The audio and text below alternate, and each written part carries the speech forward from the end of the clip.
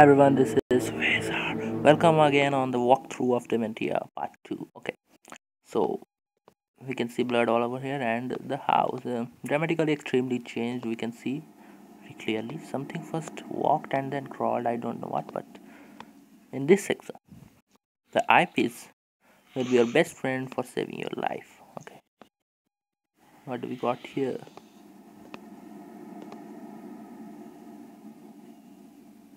I feel your heart beating. I can clearly feel it. Oh, how nice. Being in touch with the new, almost unblemished soul, but you resist me, hoping that it will save you. Even your supernatural powers will not help you survive in this house. Let us continue our game. Find a closed door, then there will be a note. In that note, you will know what's waiting for you, okay? Actually, in that note, we will get our new objective. So, you can see the housekeeper here.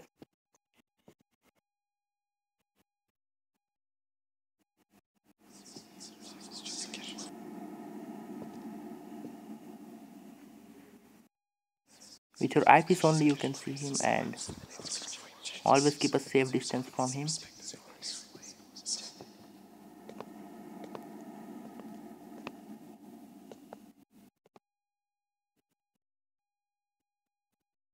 My congratulations upon you found a clue. I hope you got to know the housekeeper. His soul has long ago expanded my collection, but your soul is far more valuable.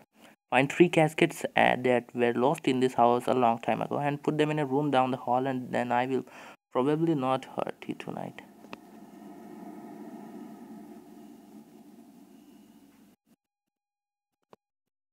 So we got our objective and we have to find three caskets, but watch out for these things.